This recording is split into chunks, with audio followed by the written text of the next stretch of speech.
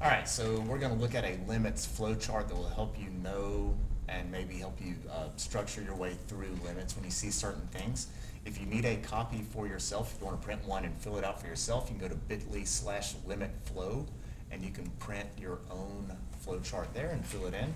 So in the world of limits, there are, in my mind, two main categories. One is where limit is approaching positive or negative infinity, and the other one is where x is approaching a constant, and I'll just say c equals some constant, some finite number. And so over here, if you're looking at x approaching positive or negative infinity, those limits are really asking you to consider the end behavior, what's happening way off on the extreme right and what's happening way off on the extreme left. And those are often described with horizontal asymptotes if those do exist. If a horizontal asymptote does not exist, then as you go forever to the left or forever to the right, your function is either increasing or decreasing, or going towards infinity or negative infinity would be a better way of saying that. So if you have a function that is a fraction of two polynomials, that's when you consider the top and bottom degrees. And there are three cases of top and bottom degrees, depending on whether they're equal, if top's bigger or bottom's bigger. And in each of those cases, so if the top is equal to the bottom, you could find the answer to x approaching positive or negative infinity by dividing the leading coefficients. So you would divide the coefficients to find the horizontal asymptote or the end behavior. So coefficients, there we go. If the bottom is bigger than the top, then the answer is 0. That one's the easiest. I'll write the word 0. I'll write equals 0. There we are. All right, so if the bottom's bigger than the top, if the bottom degree is bigger, the answer is 0. If the top is bigger than the bottom, then the limit does not exist, and that is an acceptable answer. However, if the limit does not exist, that means there is not a horizontal asymptote, which means as you go forever to the right or forever to the left, your function will be always going up towards infinity, or it will be going down towards negative infinity. And so in this case, many teachers, myself included, would like for you to specify the nature of the non-existence with infinity or negative infinity. Now those are the shortcut methods where you can look at the degree on top and bottom. The catch-all method, if you don't like memorizing those three rules, the other method, I'll just write or you can divide every term in the fraction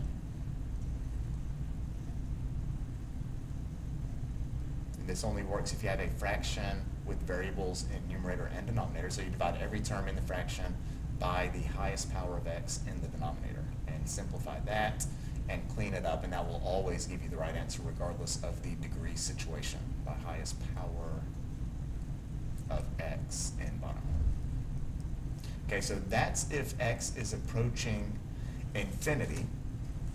The other types of limits that we could be looking at is when x is approaching a finite number, and your first step every time you're approaching a finite number, even if you're coming in from the left or the right side, you always substitute, I'm going to say plug in, it's a lot easier to say that. You always plug in x equals c to the function for the limit that you're evaluating. So when you plug in x equals c, if you're really, really lucky, and this is super rare, but if you're really lucky, then you just get your answer. Okay, so you get a real number answer that is ultra rare, but sometimes you plug in x equals 7 and you get an answer of 1/2, and that's your answer. So sometimes you get a real number answer, and in that case you are done, and that is the answer to the question. More often than not, you're going to get some type of indeterminate form. And the most common indeterminate form I'm going to say is 0 divided by 0, because that is the end result of all limit derivative setups. You'll get 0 divided by 0. And the third option is a number divided by 0. So you got a number divided by 0, that could mean something else. Now, those of you who know your calculus, you may realize that I'm leaving out the infinity divided by infinity option. That is later on with L'Hopital's rule. This flowchart is really describing limits from an algebraic standpoint, the early part of limits, not getting back into L'Hopital's rule and some of the more advanced approaches to solving limits. I'm looking strictly at the algebraic approaches. So if you get 0 divided by 0, that is called indeterminate.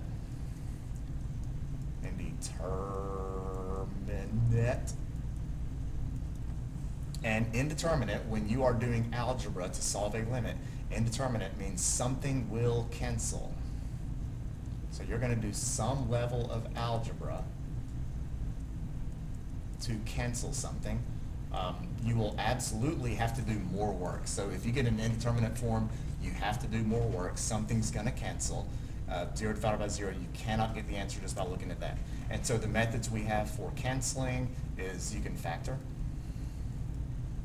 So you can factor and cancel.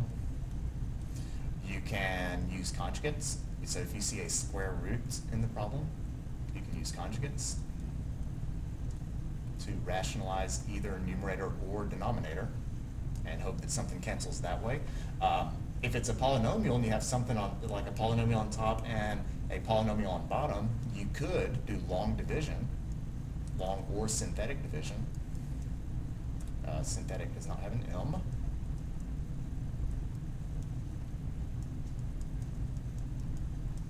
If those don't work, I'm going to throw in just this catch-all. It's kind of a generic phrase, but sometimes you just do some other type of algebra. Sometimes it's fully expanding stuff. Sometimes it's dealing with common denominators, but I'm just going to throw in this catch-all generic other algebra.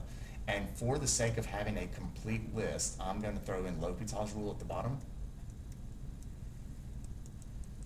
which is a method of using derivatives within the limit to evaluate the limit. And honestly, L'Hopital's rule is the nicest approach of them all, but I'm not going to get into L'Hopital's rule in detail here because I'm looking more at the algebraic approaches to solving limits, not the L'Hopital's rule.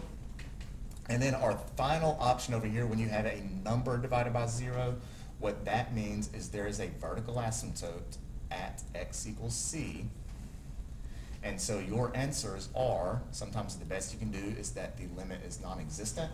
However, at a vertical asymptote, both sides could be going up, both sides could be going down. So the answer could be infinity or negative infinity.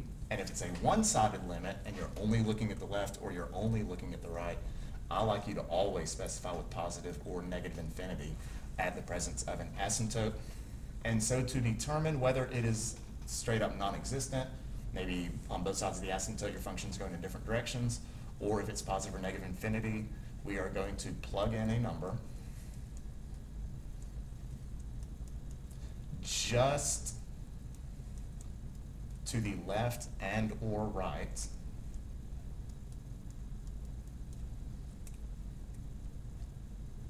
of x equals c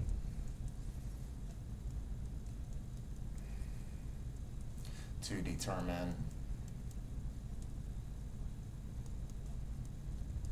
if our answer is positive infinity, negative infinity, or D and E. So if you plug in a number just to the left and you end up with a positive result, that means the left side is going towards positive infinity. If you plug in a number to the right and you get a positive result, that means the right side is going to positive infinity. If both sides are going in the same direction, then you could say the overall limit is whatever that, you get positive or negative infinity. And that is my flow chart for how to approach limits, all the different cases that you could run into. Again, I left out L'Hopital's rule, so it's not 100% complete, and I'm sure some math professor out there is looking at this and saying this whole thing sucks. But hey, it works for me, and it works for my students, and hopefully you can get some use out of it as well.